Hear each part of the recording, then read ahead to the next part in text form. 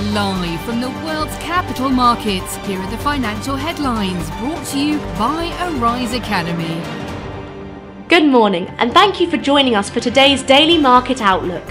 Joining me today is Michael from our trading room to tell us more about the recent developments. Michael.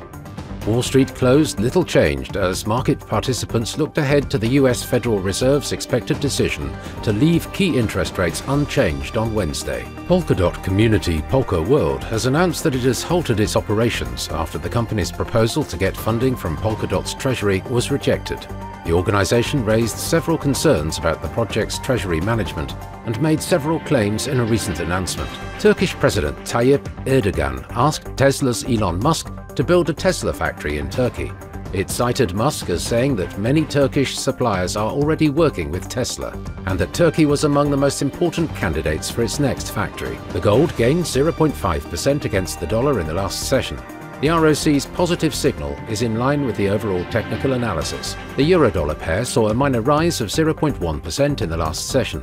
The Williams indicator indicates an oversold market. The pound-dollar pair traded sideways in the last session. The stochastic indicator indicates an oversold market. The Bitcoin-dollar pair gained 0.8% in the last session, after rising as much as 3.4% during the session. The stochastic indicator is giving a positive signal. The stochastic indicator will be released at 12:30 GMT.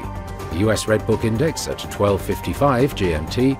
Japan's imports at 20:50 GMT. The Eurozone's Harmonized Index of Consumer Prices will be released at 0900 hours GMT. Australia's RBA meeting minutes at 0130 GMT.